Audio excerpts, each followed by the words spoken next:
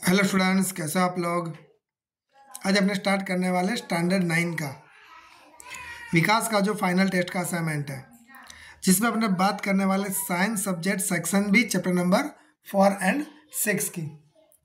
इसके पहले मैंने ऑलरेडी साइंस के वीडियो बना के यूट्यूब पे अपलोड कर दिया है। जो आपने नहीं देखा हो तो उसकी लिंक आपको नीचे डिस्क्रिप्शन में मिल जाएगी, वहाँ पे जाके आप चेक कर सकते हो।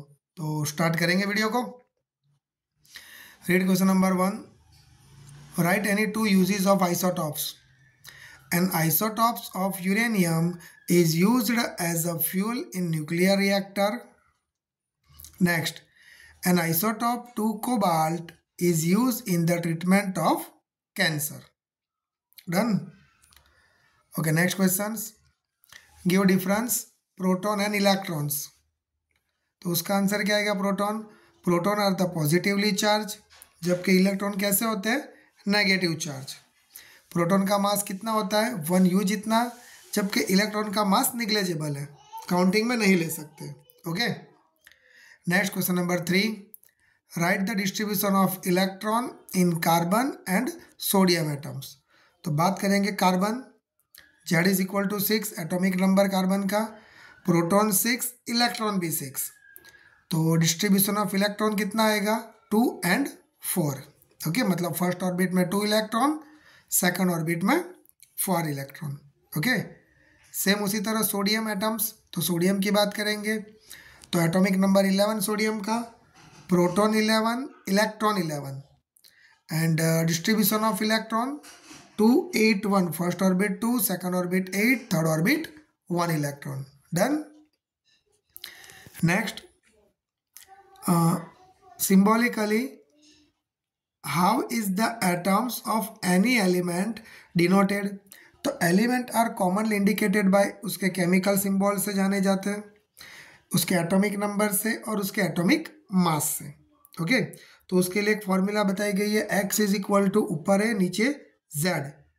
a का मतलब होता है एटॉमिक मास, z का मतलब होता है एटॉमिक नंबर, एंड x का मतलब क्या होता है? एलिमेंट्स। ओके, कोई भी एलिमेंट का सिंबल। Okay, right. चलो next. If z = 8, then what would be the valency of this element? State the name of the element. तो इसका आंसर क्या आएगा? देखो, z = 8 है, इसका मतलब क्या हो गया? इलेक्ट्रॉन भी 8 हो गए, प्रोटॉन भी 8 हो गए। अगर डिस्ट्रीब्यूशन ऑफ इलेक्ट्रॉन की बात करेंगे तो first orbit 2, second orbit 6 electron. And उन्होंने बताया कि वैलेंसी फाइंड करो। तो देखो, अगर लास्ट ऑर्बिट में 6 इलेक्ट्रॉन है तो वैलेंसी कितनी आएगी? -2। And name of the element कौन सा आएगा? Oxygen. Done. Next, what are called the valence electrons? Explain the importance of valence electrons. बात करेंगे इसमें। The electrons present in the outermost cell of an atom are known as valence electrons। मतलब जो element है, मतलब जो भी atoms के अंदर, जो भी एलिमेंट्स के अंदर जो भी आउटर मोस्ट इलेक्ट्रॉन्स है, करेक्ट, आउटर मोस्ट सेल में जितने भी इलेक्ट्रॉन प्रेजेंट होते हैं उसको अपने बोला जाता है वैलेंस इलेक्ट्रॉन्स। इंपॉर्टेंस क्या है? तो valence electron is important in determining the how the atom react करेगा केमिकली विथ अदर एटम्स के साथ। Okay, next chapter number 6। State the component of phloem tissue. तो उसका क्या आएगा? Sieve tube, सीव cell, companion cell, phloem fibre and phloem parenchyma. Second question, state the characteristics of meristematic tissue. तो उसका answer क्या आएगा? No intercellular space is present with in this cell, मतलब कोई इंटरसेलुलर स्पेस होता नहीं है, first of. Second, this cell do not store reserve food materials नहीं होता। Next, the cell wall of this cell are thin and made up of cellulose. किससे बने होते हैं? सेल्यूलोज से बने होते हैं, right. Next, give difference between the bone and cartilage. तो bone, first point, bone are the hard and non flexible, जबकि कार्टिलेज की बात करेंगे, cartilage are the not hard but flexible. Second point, bone contain the calcium and phosphorus, जबकि cartilage contains करेगा proteins and sugar. Done. Next question number 4, state the general characteristics of the muscle tissue, right the types of muscles tissue. तो उसका answer क्या आएगा? Muscular tissue consist of elongated cell होते हैं, जिसको अपने बोला जाता है muscles fibre. This tissue are responsible for the movement in our body. Okay. Second point, muscles contain the special proteins होते हैं, जिसको बोला जाता है contractile protein, which contract and relax to cause a movement, जिसकी वजह से क्या कर सकता है? मूवमेंट कर सकता है।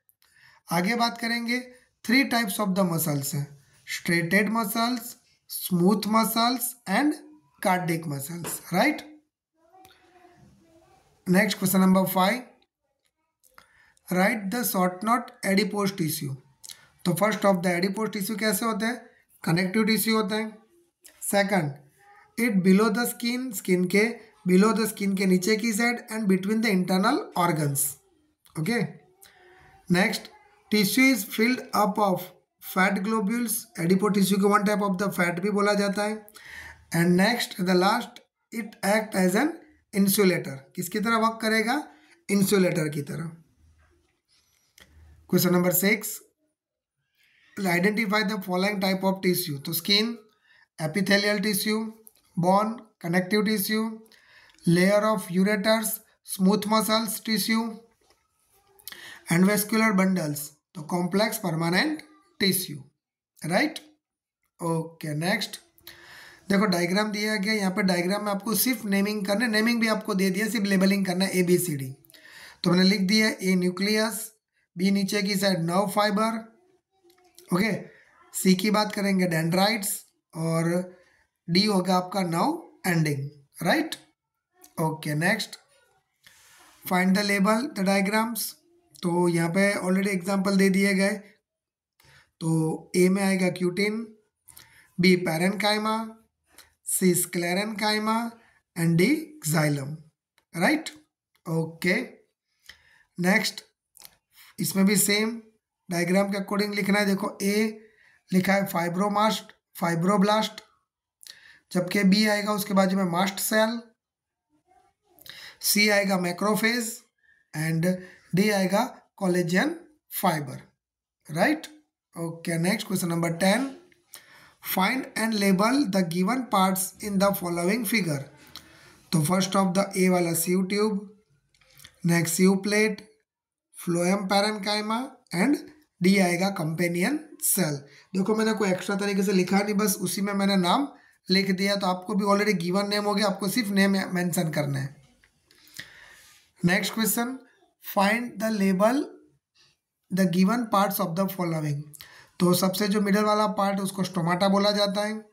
स्टोमाटा के ऊपर की साइड आता है guard cell, right. Guard cell के ऊपर की साइड होता है क्लोरोफिल एंड द लास्ट होता है एपिडर्मल सेल, ओके।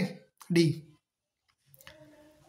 12 नंबर, इसमें भी सेम, A आउटर लेयर है जिसको बोलेंगे सेल वॉल, B बहुत ही इनर पार्ट है स्पेस वाला जिसको वैक्यूल्स, C जो पार्ट है न्यूक्लियस एंड जो D वाला पार्ट है वॉल थिकिंग, राइट।